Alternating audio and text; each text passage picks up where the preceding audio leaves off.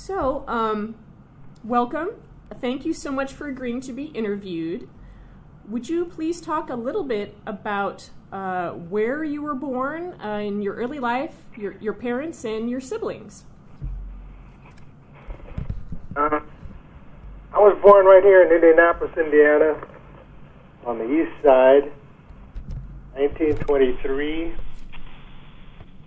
And I have a sister and a brother. My sister's name was Jean Douglas. My brother, Joseph Douglas. And all three of us attended Purdue, graduated from Purdue. Great. Can you talk about what your parents did for a living? My mother was a school teacher, and my dad worked in a foundry here in town. And my mother stopped teaching for 5 years while the three of us were coming along, were born. And then she went back to work right after my brother was born. So she taught for about 45 years. My dad and my mother divorced when I was about 7 years old. And this was during the Depression, right after, well, it wasn't right after, it was about 1931 when they divorced. And I was about 8 or 9 years old.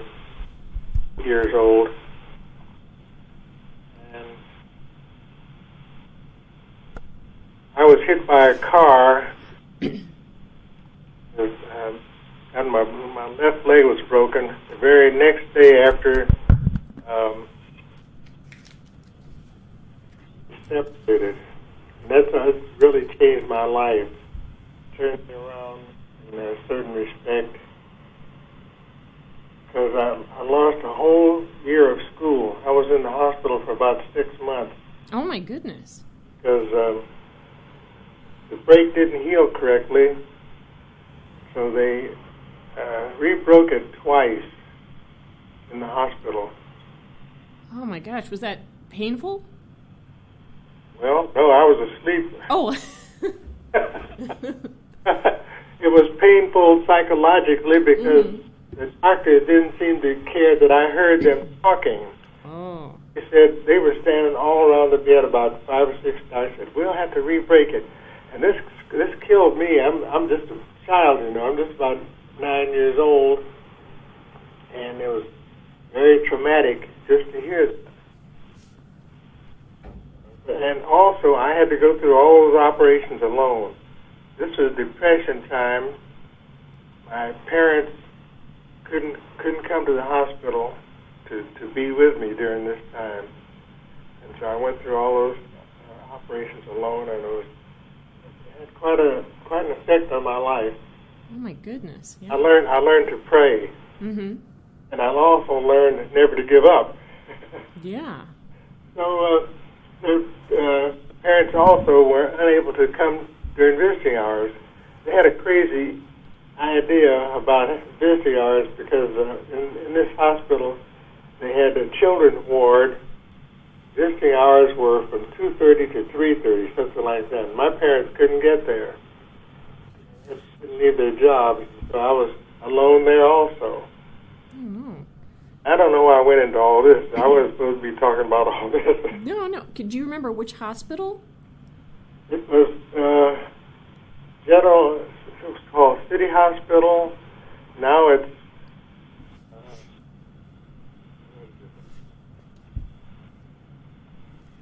one of the main hospitals here, and I can't think of the name. It's named for a doctor. Maybe it'll come across my mind a little later. It was City Hospital when I was there. Okay. And they had an entire ward dedicated to children only, where I was for 6 months in bed and learned how to really pray. But I wasn't supposed to be talking about all this. I was supposed to be telling you something else. No, it's all about your life, and that's obviously had a great impact on your life. It did, and I missed.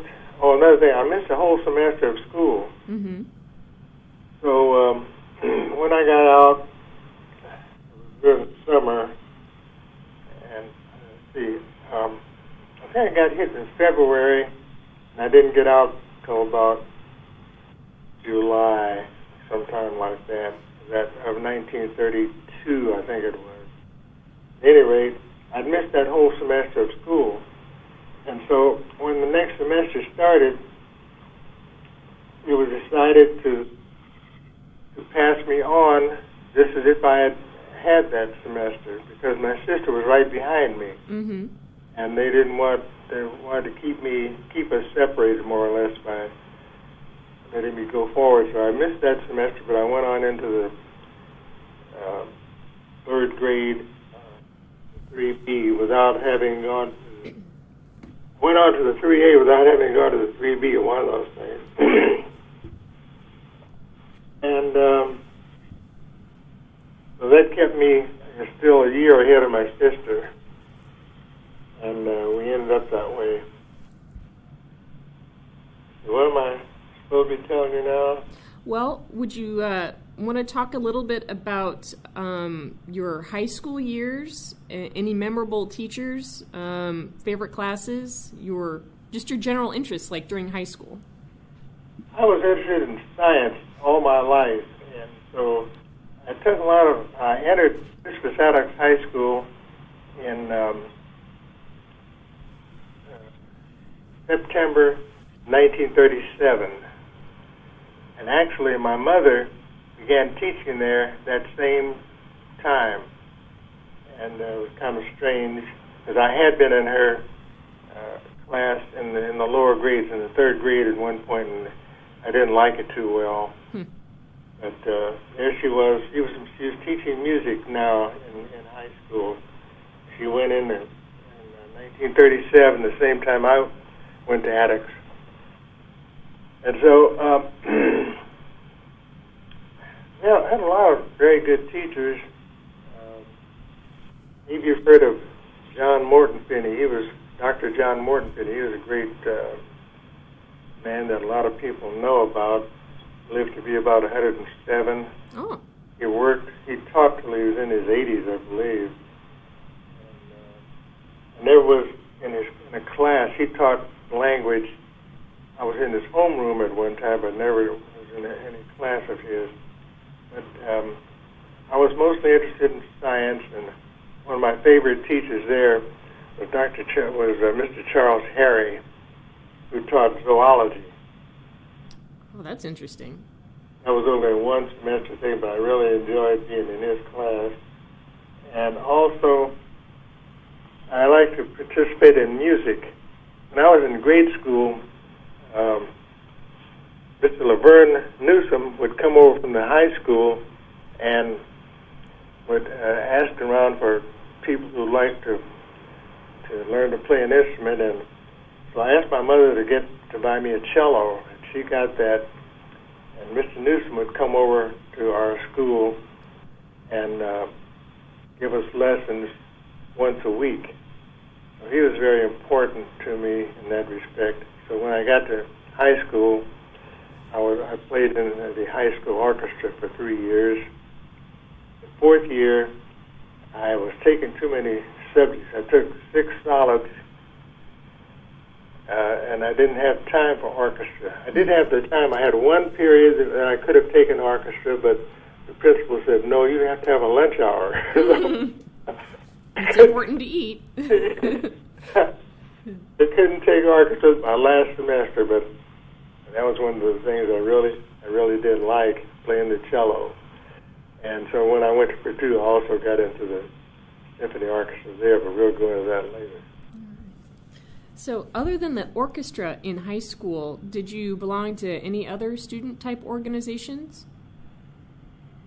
Was there a science club or anything like that? Yes, I was at a science club, and I was also interested in athletics, but my leg wouldn't allow me to do the things I wanted to do, so I didn't get into basketball, didn't get into track or any of those things, but I was interested in it. I was always doing it on my own, but I didn't get to participate as a high school student. I didn't like English for some reason or other. We always spoke very good English in our home, and I didn't think studying English was so important. I think I really caused myself a lot of problems along that line because I didn't really try to study it very much. And when I got to Purdue, I had trouble in my first semester English class, but I did finally pass it. Good. Got a P. For passing, all right. Yeah. So, what led you to choose Purdue for college? Like I said, I was interested in athletics, and I listened to the radio. We had a radio in those days. Purdue football was broadcast. I remember one game, Purdue played Notre Dame. Notre Dame either was that year a national champion or had been the national champion. And it may have been 1936, I don't know. But in the Purdue's backfield, they had Brock, Brown, and Bylene. And they gave Notre Dame all they could handle. And I think Notre Dame finally won the game, 14-10, something like that. But Purdue gave them such a good battle. I said, I'd like to go to that school. That was one of the determining things that had me go there, plus the fact that I knew they had a good science school of science. So those were two determining factors for me going to Purdue. If you could, you might be able to look up and see what year they had backfield of Brock, Brown, and Bylene. Oh, and yes. They played Notre Dame, and I don't remember the year. I do remember that the backfield, some of the people in the backfield for Notre Dame were Steve Sitko, Stevens, and I think there was somebody named Sagal, but I'm not really sure about that last name.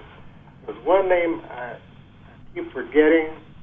It's very important in football. I think either the son or the grandson of this person is now coach at Alabama. Think of his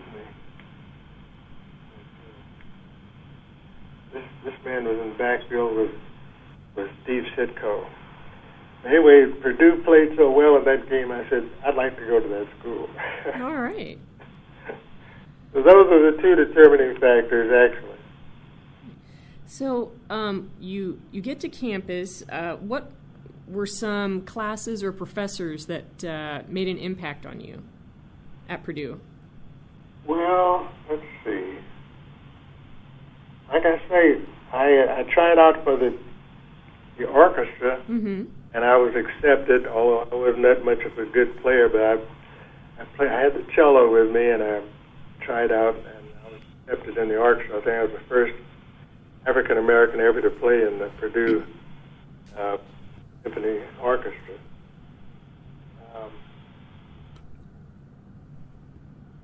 Can't think of. There was a Professor Graves that I became acquainted with, but I was never in his class. I went to the freshman camp that year, and I met Professor Graves there, and he impressed me very much. Later on, when my sister went there, she stayed at his house on the campus, near the campus at one time. I stayed over in Lafayette because there was no place in West Lafayette for us at that time. I couldn't stay in Cary Hall. And they didn't have any place for African Americans on the campus. So there's a man named Alex Walker living over in Lafayette who took students, and I think three or four of us stayed there. And we took the bus back and forth, and sometimes I'd even walk back and forth across the river to get to and from school. And I don't remember any real strong professors right now. Of course, like I say, I was never in Dr. Graves' class. I think he was a math teacher. Mm-hmm.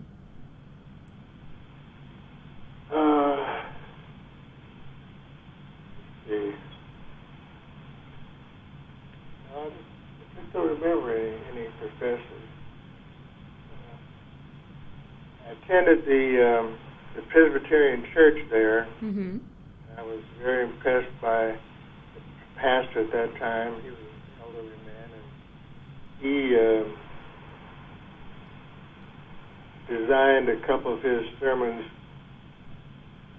around African Americans, and he asked me how I felt about that, and I said, well, I guess that's all right, but I don't know if anybody appreciates it, anybody else appreciates it there, because everybody else in the audience was white. Oh.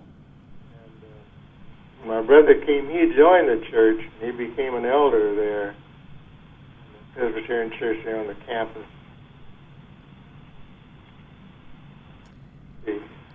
Well, you've touched on this a little bit by saying that you had to live in Lafayette. What was the reception of the other white students to African American students? Was there any overt discrimination? The students didn't seem to be discriminatory any overtly, but there was sort of an undercurrent. I never had any trouble anywhere except on the basketball court. One time we was this little pickup game we were playing over there in the field house, and I accidentally bumped a guy that I was guarding. He didn't like it, and he started calling me all sorts of names. He was going to hit me with the ball, and the other guy stopped him. But I never had anything other than that to happen. Most everybody was friendly. I do remember this. Musical organizations had a get-together at one time. All the people from the choirs and the orchestra got together for this little party. They had the girls in a circle and the boys in an outer circle. Mm-hmm. As the piano played, we walked around in different directions. When the piano stopped, you were supposed to have dinner with a person standing in front of you. Well, the music stopped, and lo and behold, standing right in front of me was my sister. Oh. She played violin in the orchestra. This must have been in 1942, that's when she came in to Purdue. So they decided they'd play it again. They played again, and the next time the music stopped, she and George Hudson were facing one another. George Hudson was an African American who sang in the choir. There were just three of us in the whole organization, about 200 people. And so it was very manipulative that they tried to get us together like that. Mm-hmm. So the girl that finally ended up with, we had dinner together. We talked and had a very nice time together. Gene and George were together. It was manipulated and very noticeably to us anyway.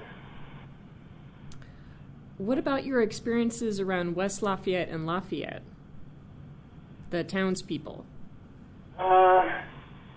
Didn't have much to do in town in those days. I ate at the Union Building, and I didn't have to get groceries or anything. And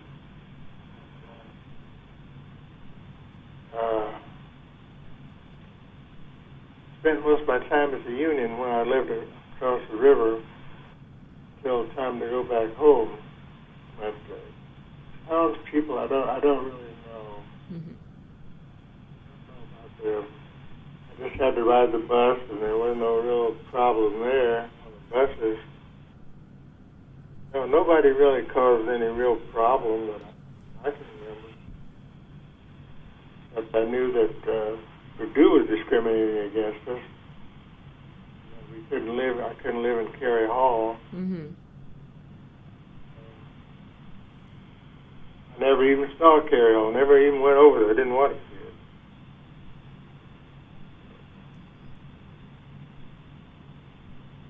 We were sort of put in a little group of our own.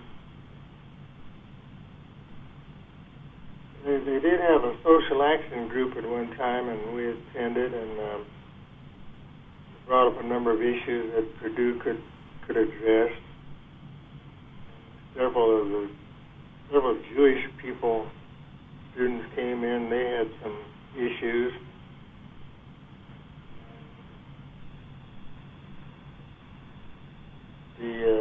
There was a professor there.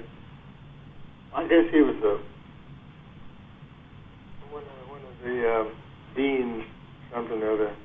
Was supposed to give us answers from the top. I don't know whether it was the answers. Social action.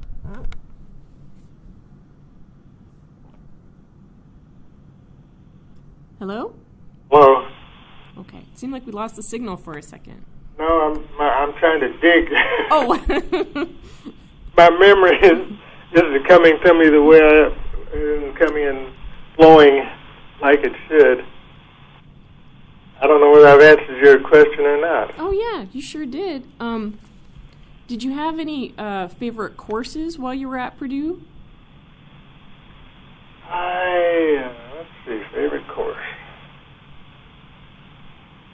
Well, I can say this. I had 4 years of PE. Oh. Because when I arrived in 41, they were not allowing African Americans to take military training there. The ROTC was not. We were not allowed to take ROTC. Oh no. And I guess they didn't want any black officers. So when the war started, Purdue changed its policy, and it surprised me. I was walking around one day and I saw some freshman guys come on and said, "What are you guys doing with ROTC uniforms?" So evidently they changed their policy after the start of World War II. Everybody was allowed to take ROTC, but I never took it. In the years I was there, I was always put in a PE physical ed class. What was the question? Oh, if you had a favorite course. Oh. Yeah, well, I guess science was I think chemistry I did appreciate. I liked being in chemistry classes. And there was one lab that I liked in particular. I was paired up. This was after the war. I was paired up with a white girl, which was kind of unusual. Her name was Lorna Dunmeyer. They called her Pinky. We got along very well, and so that class stands out in my memory. Chemistry class. I was older than most of the students there, a little bit older because I had been in the military. I'd been out of school. I left Purdue in January of 44 and didn't get back till September of 46. I was in the military most of that time. The chemistry class was several chemistry classes were like that.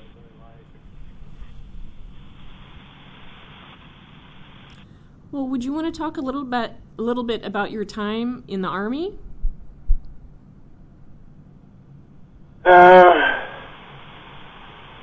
I was drafted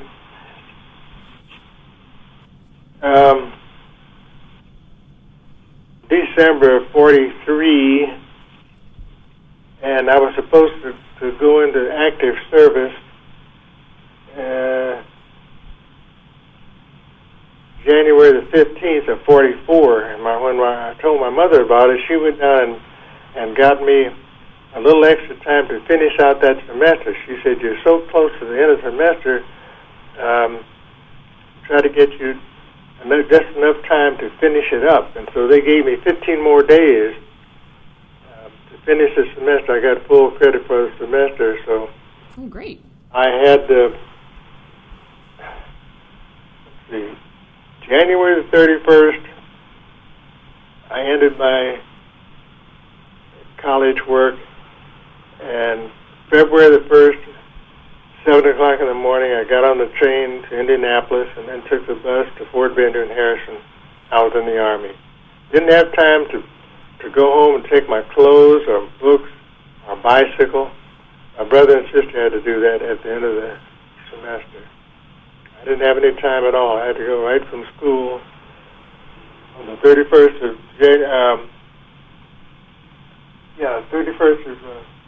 January. And the 1st of February, I had to be out at Fort Harrison by noon. And I was at Fort Harrison for about a month and a half. I was there so long, they gave me a job bringing in new recruits and taking them around to get their various tests, shots, and so forth. Finally, they got a bunch of us together, and I found out I was in the Army Air Force. Sent to Keesler Field, Biloxi, Mississippi, where we took 30-day basic training. Mississippi at that time was a dangerous place to be. It was almost like being overseas under fire. Oh. The attitude of the citizens there was pretty bad, and we were not allowed to go to town. Because of that, we did go. We were allowed to go to one little shack where they sold some beer and stuff, and I wasn't interested. I didn't drink. Mm-hmm. I just went there one time to see what it was all about. It was just a little place where they sold stuff to drink and so forth. I came on back to camp. So things are pretty rough in Mississippi. When we were leaving, we had our vouchers, and we had to go down to the train station to turn these vouchers in to get tickets to come up north. We went in the train station, the man said, you can't get your ticket here, you have to go around to the outside. So we walked around to the outside, the same ticket man, the same ticket, get the same tickets, but we had to get ours on the outside window. So we got our tickets, and a buddy of mine from Indianapolis decided we'd walk around a little bit. Mm-hmm. Bad idea. Uh-oh. So we were walking down the street, and we approached a couple, young man and woman, white, and we kind of moved over so they could get by and we could get by. This little guy, he got so mad, he was hopping mad about something about us on the street. We didn't really know, we were from the north. We didn't know whether we were supposed to jump off the curb or what we were supposed to do. We just kept on walking. And I said, that guy, if he had been with another man, there might have been a fight, but he was with this woman, and he knew he couldn't take both of us. Mm-hmm. So he didn't do anything but get mad and jump up and down and act silly. So we decided we better go back to the train station, wait on the train. Oh, my goodness. That's terrible, though. We had heard stories about bad things happening in Mississippi, so we said, we better just go on back here and wait. So we took the train on up. The L&N went up as far as, I think it stopped at Louisville, Kentucky. Got off the train, and everybody disappeared, and I heard some guys saying, hey, come on over here. I looked over there, and there was a big sign that said, colored waiting room. And I said, I'm not going in there. He said, man, you better come on in here. They were all jammed in there. I didn't go. I sat out of the main waiting room and waited on the next train. Oh my gosh, that's pretty brave back then. Yeah, nothing happened. I said, I'm not going in there. And then we were sent to Madison, Wisconsin, Randall Field. We stayed there a couple of months. We had been hot down in Mississippi, and it was cold in Wisconsin. Matter of fact, we marched in a July 4th parade, and we nearly froze. Oh, no. I never froze in my life. So we only stayed in Wisconsin about a month or so. And then we were sent to Greensboro, North Carolina for overseas training.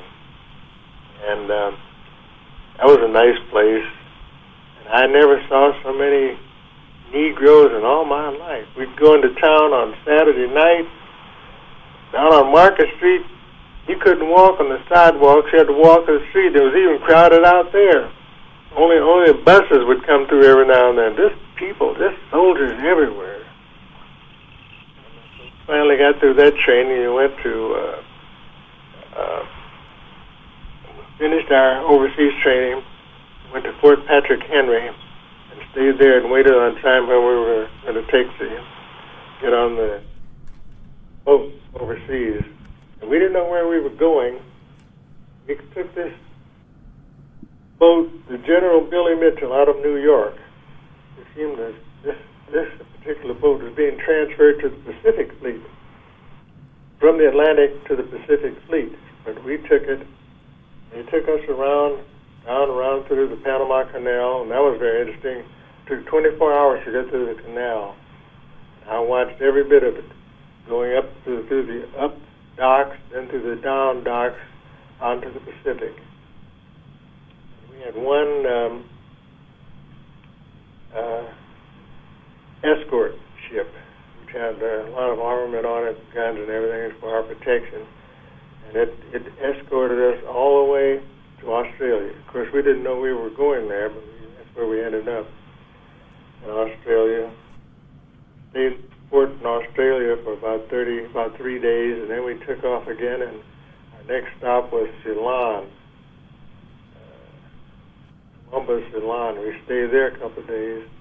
Then we got to our final destination, which was Bombay, India. And got off the boat. I had never been seasick, but I got land sick. Oh. It didn't last long, but, you get used to it. We've been on this boat more than a month, and just started going up and down all the time. When I got on land, the land didn't move. And it had been accustomed to the boat moving and the land didn't move. It made a difference. Yeah. I got sick for a little bit, but it wasn't very bad. We stayed at a British camp there for about 2 weeks. And then we took a train. It took us 4 days to go across the subcontinent of India from Bombay to Calcutta. And this was very interesting. We saw all kinds of things. Beautiful people, very poor people, poverty-stricken. But there's one thing about it. India had been having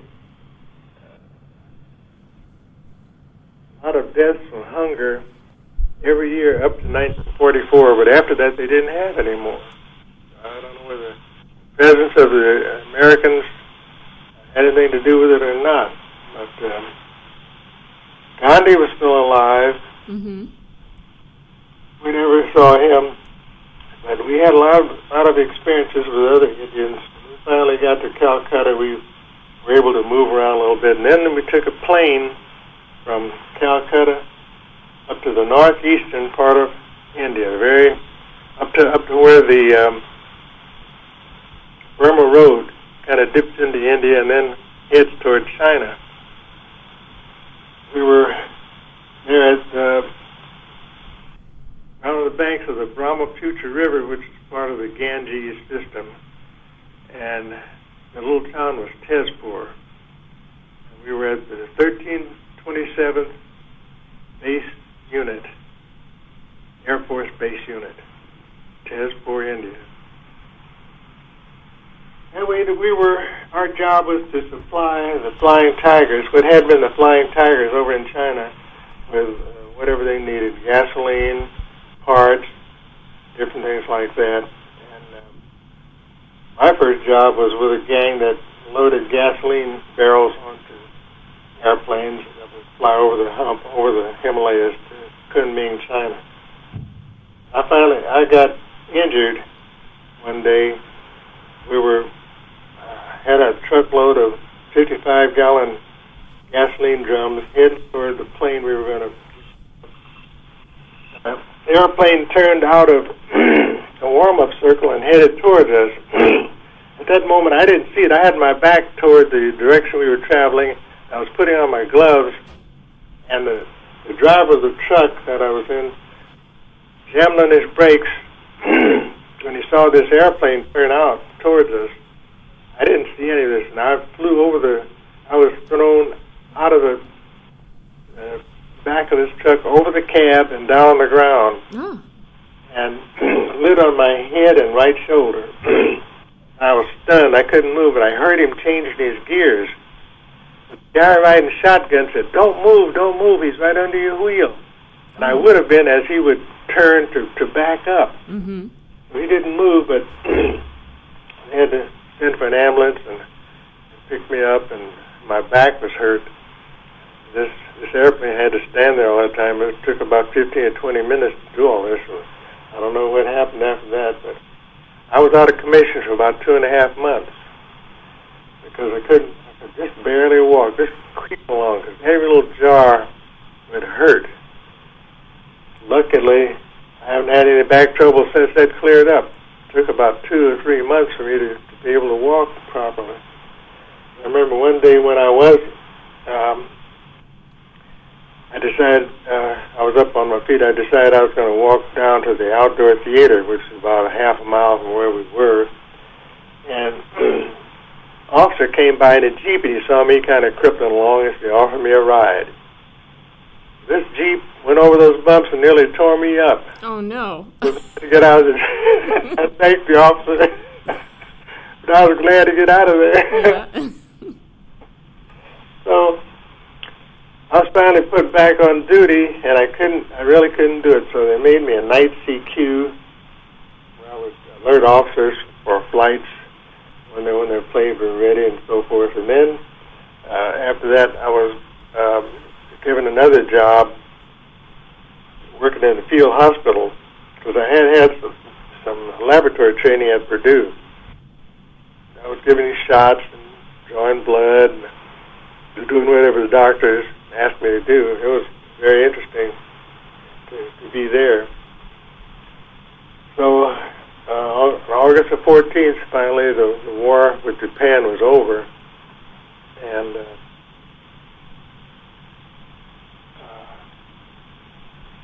we were getting ready to come home. It took us about 4 or 5 months to get out of there. They burned a lot of equipment. Everything I had that I could give away, I gave away to the Indians because they didn't have anything.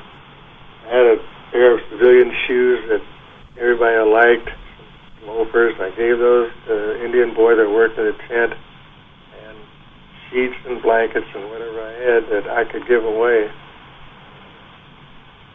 Then it took us another, like I say, 3 or 4 months to really get to they took us to Karachi to take the ship home. In the meantime, we were on this desert outside Karachi, a big Indian desert. And this camp was designed to be in a circle. And not only is it very disturbing and very easy to get lost in the desert, the way the camp was set up, I got lost every time. Oh, no. I have to ask somebody where my unit was because I couldn't find it. If I ever went to town, I'd have trouble getting back home, back to my tent. Anyway, we finally got on the ship. I don't even remember the name of the ship going home. I was sort of in a daze. And we went back, went back about the same way, back through the Pacific to get back home. We stopped in Singapore, stayed there a couple of days, and we also stopped at Manila. And when we left the Philippines, we were supposed to stop at the Hawaiian Islands on the way back, but there was a storm in the area, and so we bypassed Hawaii and came on into San Francisco. That was the extent of my Army experience. Was your unit fairly integrated, or were you still separated? We were all separated. Integration didn't happen until 1948, and we were still Army Air Force, and then finally the Air Force and the Army separated also. So you just have the Air Force and no more Army Air Force. But, we had to work together. There were a bunch of white troops there. Matter of fact, our first encounter with them was a little bit of trouble. Went down to the outdoor theater, and the N-word began to be passed around. And some of the boys took care of that right away. And little dust up there, and after that, it wasn't heard anymore. I mean, they let them know right away that we were going to stand for that N-word at all. All right. Didn't happen again either. That was a little something that just happened. We worked together very well, really. But I was happy to hear that there was in '48 that the services were integrating. It didn't happen all at once. I know it probably wasn't an easy thing, but I wasn't in the service at that time. But just to have the order to come out meant a lot to me. It should be integrated. Yeah, absolutely. A lot of bad things happen when you're separate. One of the things was that we didn't have any. Almost everybody in our outfit were privates and PFCs. We didn't have any higher grades around. Let's call it now, but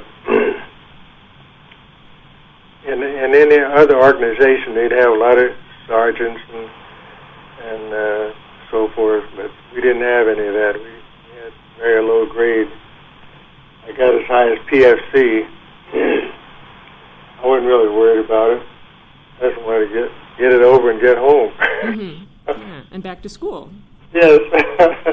So I did go back to school in September of 1946, and I graduated in June of '47.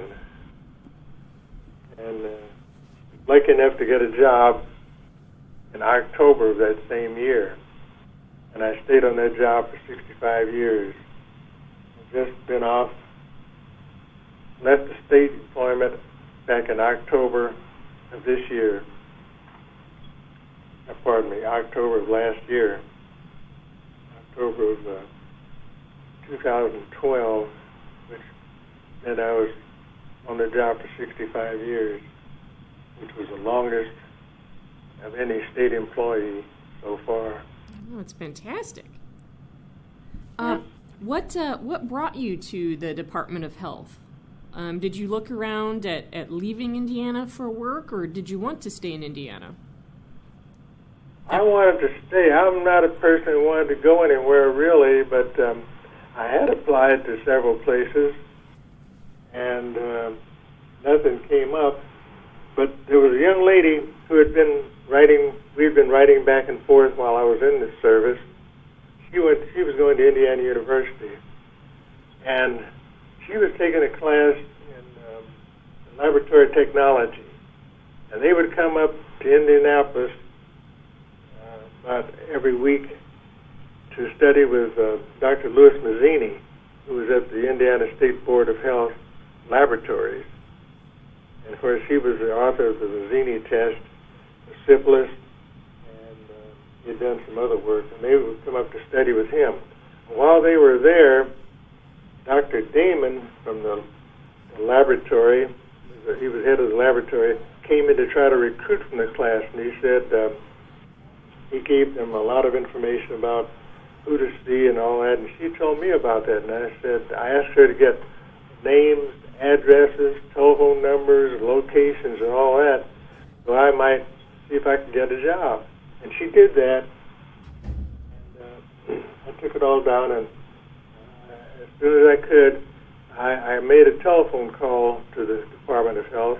It was called Board of Health then, and I asked the lady, did they have any openings? She said, oh yes, we have openings in serology and water lab and this, that, and the other, whole bunch of things. They were building up, retooling for some reason or other.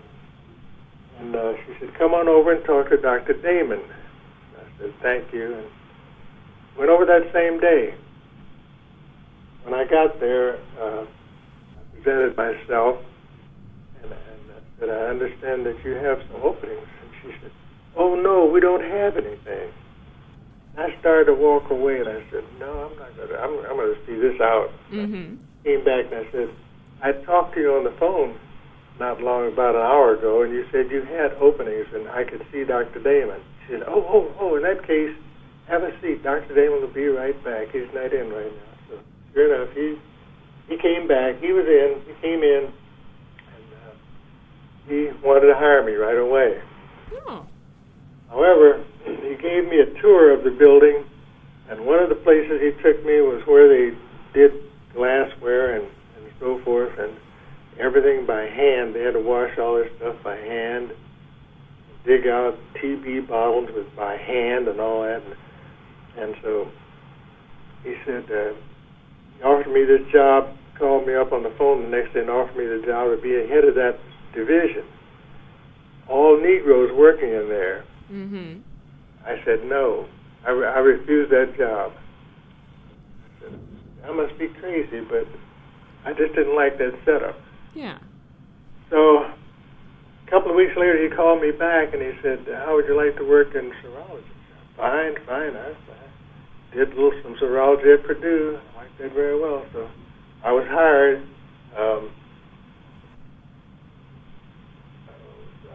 Could you explain what serology is? It is the study of blood and serum. Doing tests with blood and serum, I should say that. And back in those days, syphilis was the big thing. You had to have a test for syphilis to get married, to get a job, to do almost anything. You had to have a test for syphilis. And so the Department of Health was really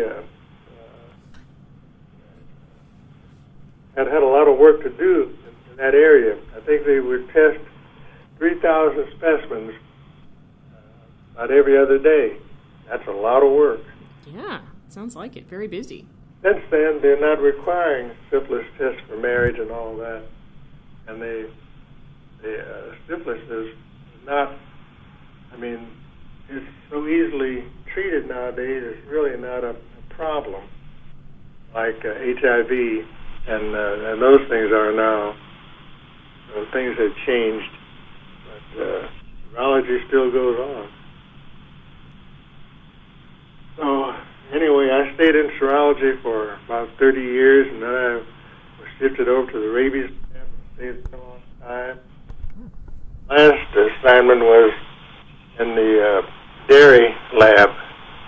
I was there a number of months before my retirement. I stayed in the same agency, but different departments of that agency for 65 years. You must have made a lot of good friends. I had friends, and there were enemies, too. Oh. Well, I guess that happens, yes. This was known by everybody. So the enemies couldn't do me any harm because I believe in Jesus. Mm-hmm. Jesus, my protection, the Holy Spirit, my protection from all enemies. What made you finally decide to retire? It was kind of decided for me.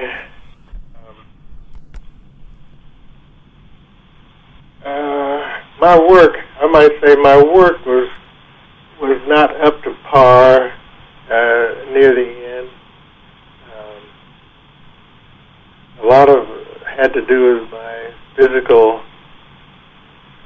abilities and my eyesight, and, things like that. Age was coming on me, 89 years old, so it was kind of decided for me, and it was hard for me to take first, but time goes on and things happen, and then you have to take it as it goes, as it is.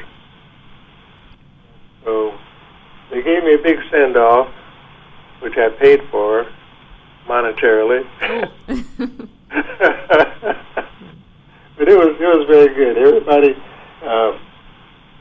knew me, and everybody came to that celebration and wished me well. Now I'm volunteering at the War Memorial, which is very nice, and I had to think back about my war experiences, and I talked to groups of children, grade school children, and they seem to appreciate it very much.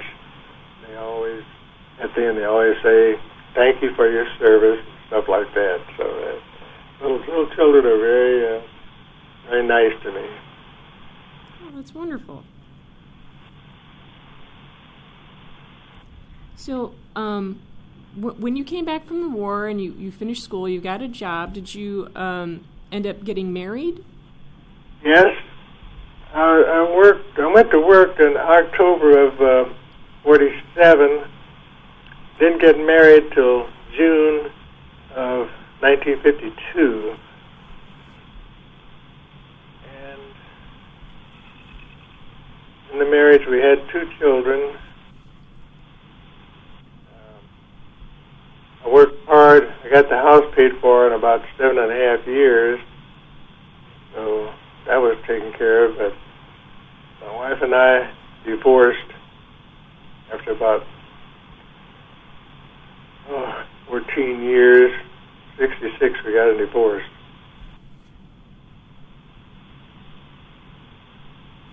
Always maintained my relations with the children. I was over there every day during the week to see about their homework and help them out or whatever I could. Help them in every way that I could. And when they left high school, my daughter got a scholarship to Brown University. It turned out to be a 4-year scholarship. Oh, fantastic. I drove her there and back every year. I didn't have money enough, and I didn't really want to buy her a car, so the whole family would drive. She graduated from Brown, and then she got a scholarship to Yale. Got a master's degree from Yale. Wow, you must be very proud. In the meantime, my son decided he wanted to go into astronomy, so he decided to go to the University of Arizona. So there was a couple of times when I had to drive from Indianapolis to Providence, Rhode Island, and back, and then to Tucson, Arizona, and back. And one year, I had a 67 Oldsmobile convertible, good car, but I bought it. I was 4 years old when I bought it. And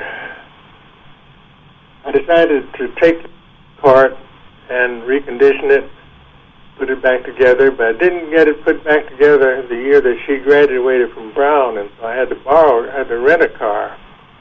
I rented this car, and I took it back. In a week's time, I had put 6,000 miles on it. Oh, my goodness. And the man said, "What in the world have you been doing?" He was running dope or something. I told him what it was. From the East Coast almost to the West Coast and back. and nearly 6,000 miles. Of course, I didn't have to pay for mileage. I just had to pay for the time that I had it. But when I was driving my own car, I didn't think too much about it, about the mileage. But then my son decided he'd rather fly in the last couple of years, so I didn't have to drive to Arizona anymore. And my daughter got a job, and she graduated from Yale. She got a job there in what's the city with Yale? She got a job there, very, very good position. Then she got married, so my daughter never really came back home. Oh, wow. So I kind of felt that I'd like to have her around, but now she's living in Atlanta. They have graduated from college now. My son has never married, and I really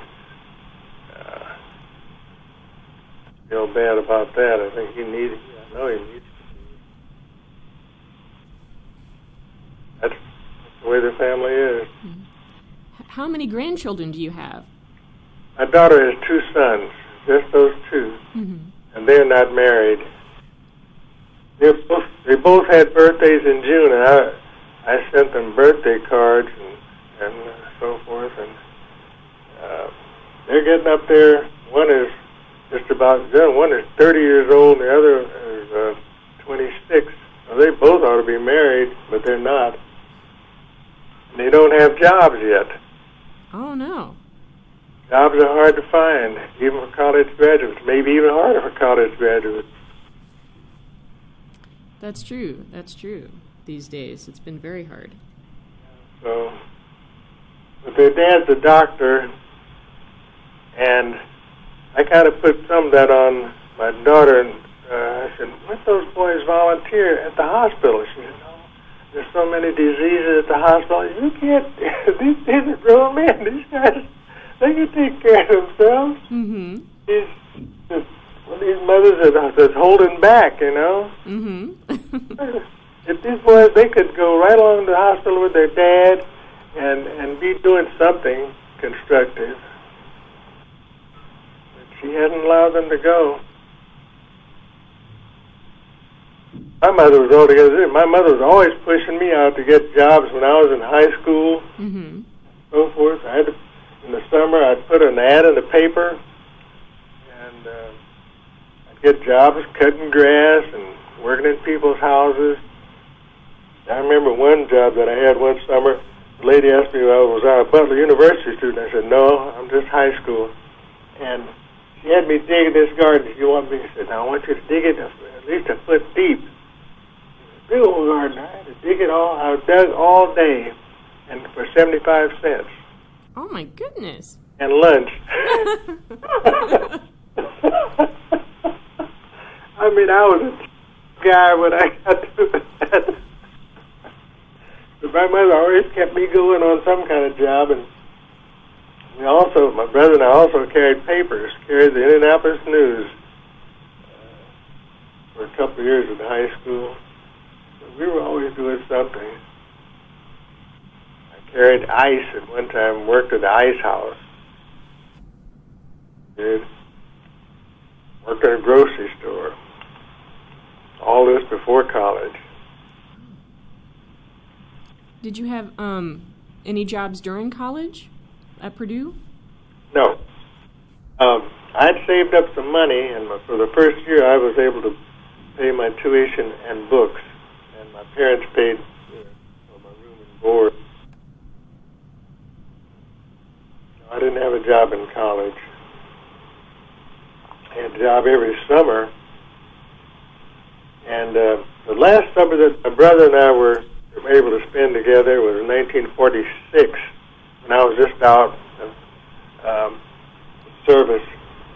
He had gotten his wings at Tuskegee. Oh, wow. At the time he went in, the war was just about over, and when he got his wings, the war was just over, and he was discharged immediately. So he went back to Purdue right away, and nearly caught up with me. I'm 3 years older than he is. But anyway, in '46, we were both out, and we would ride out. We lived near the Indianapolis International, which had a different name at that time, but we'd ride our bicycles over there, and we'd rent a plane. We'd fly over to Indianapolis, did that two or three times, and we had a lot of fun that summer. As he was checked out in a small plane, and we could fly anytime we wanted to, because he had a private pilot's license by that time. But after '46, we didn't have time together. I was back in school, and he was back in school, and then he got a job in '48 and went to Washington, D.C. He was the first African American to work in Washington. Wow. He got married in '50. He had 4 children. So he and I just never got back together. My sister was here in town, but she got married before any of us did. And she graduated before anybody did, and she had 4 children. And so I was by myself. My mother wanted me to get married, and I didn't want to leave home. I wasn't a very adventurous guy.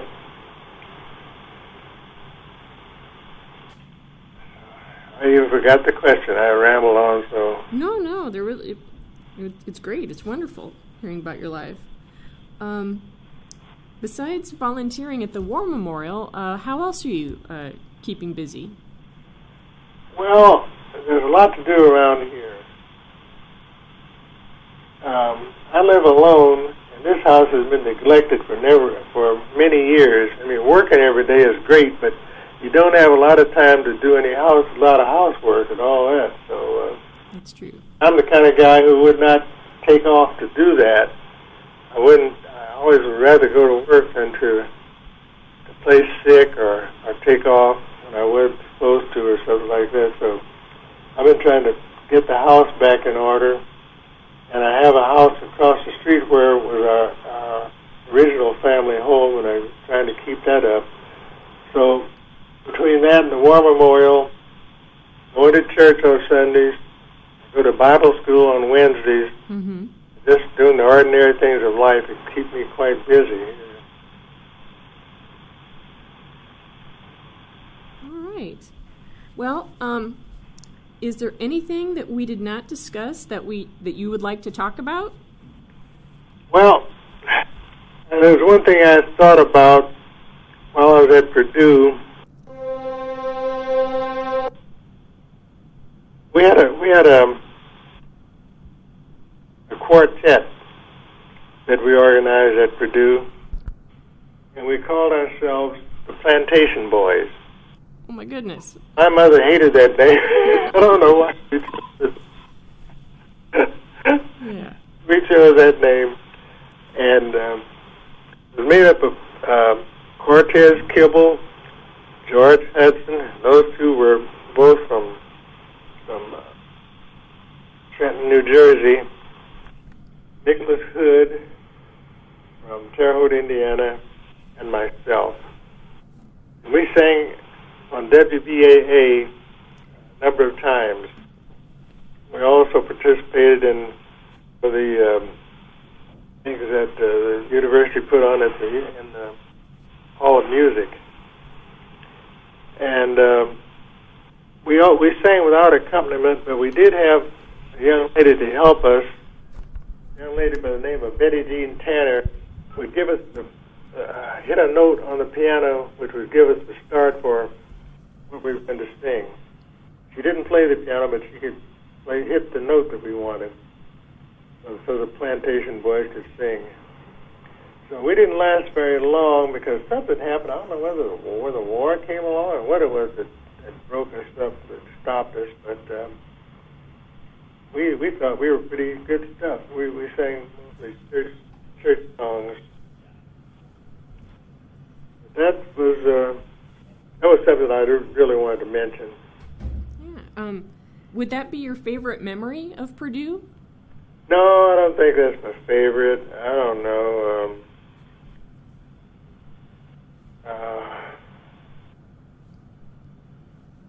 Favorite.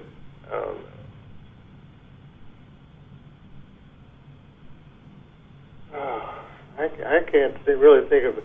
I think one of my favorite things was when I finally was able to live over on the campus. I lived at International House. I don't know if you've ever heard of that or not. Mm-hmm. There was a co-op house designed to house 1/3 white, 1/3 African American, and 1/3 foreign students. And the house lasted for a number of years. It's not in I don't think it's in operation now because they've even torn that house down. It was on the corner of it was 1 University Street, right across from the home ec building. Okay. And across the street from the Ag campus. So I think that living there was a very good experience for everybody. We got along very well. We'd have bull sessions and talk stuff out. And it was just a good experience all around.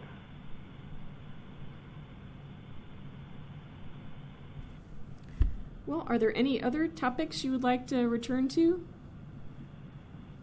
Oh,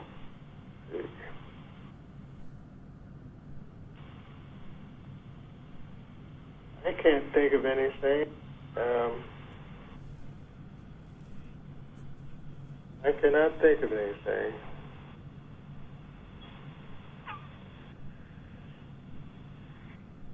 But I wish you would look up that football game that I was thinking about between Purdue and Notre Dame. If you can look up the people who played in the backfield, would give you a clue as to when that game was played and so forth. Okay, I'll do that. It was probably around 1936. I don't think I was in high school yet. But that was one of the things that made me interested in going to Purdue because they fought so well against Purdue, and they were definitely the underdog playing against Notre Dame. That really made an impact on you. It did, and a little simple thing like that can have its importance, I suppose. Yeah, I mean, it helped you shape the course of your life by heading on to Purdue. I also had a pretty good friend who played on the basketball team, Ed Ehlers.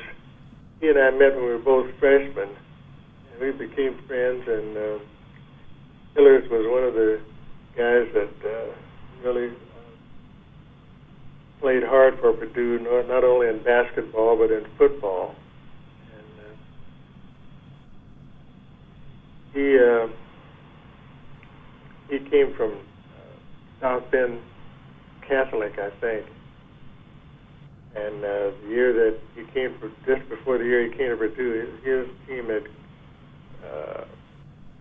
come up second best in the basketball state tournament. Remember Ed?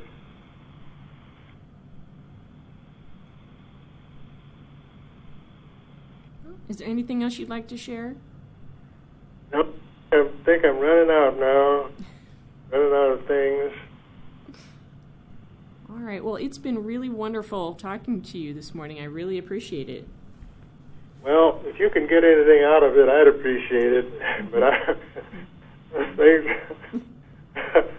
may not seem like much, but that's been my life, more or less. And I thank you for this opportunity. It's really been great. There's a number of people are interested in what I would say. Mm-hmm. The person that is responsible for this called me this morning and said, "Are you ready for the interview?" Oh.